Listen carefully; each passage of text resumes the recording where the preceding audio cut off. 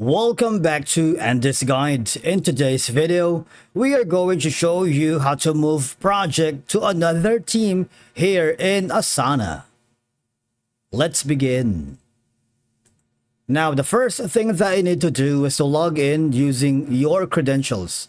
If this is your first time in Asana, I need you to click on the sign up option.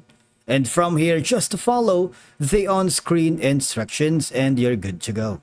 Moving a project to another team in Asana is a straightforward process, and I find it very helpful if you need to reorganize your workspace or if a project hands comes from one team to another.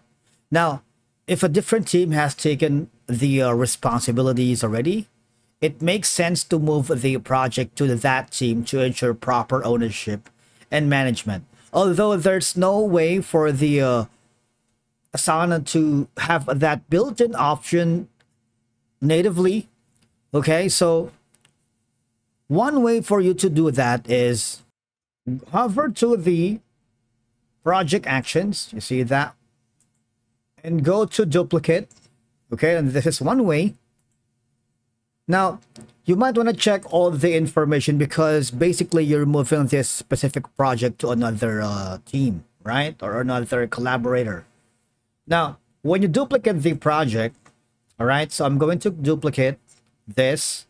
This is one method. Just wait for it because it takes a time. This one, there's going to be an ellipsis button here, so the three dots, wherein you can have more options by sharing the project now to a different team. If it involves a lot of people, like this one, right? Only private to members. For example, you are working with new clients or new freelancers or different teams or within people in an organization. Invite them here, and obviously they're going to be working that in the that specific duplicate project. Of course, you have to rename this, not duplicate, all right? And then the original project, you might want to delete that or archive project. We have a separate video on how to delete a certain project that you might want to check on our channel. But that's one way.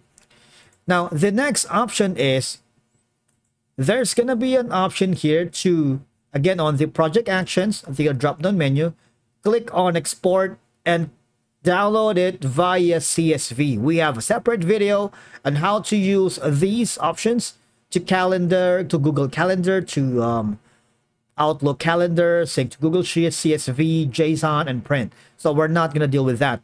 If you're interested, check that on our channel. I'm going to use the CSV. As you see, I have downloaded the CSV file.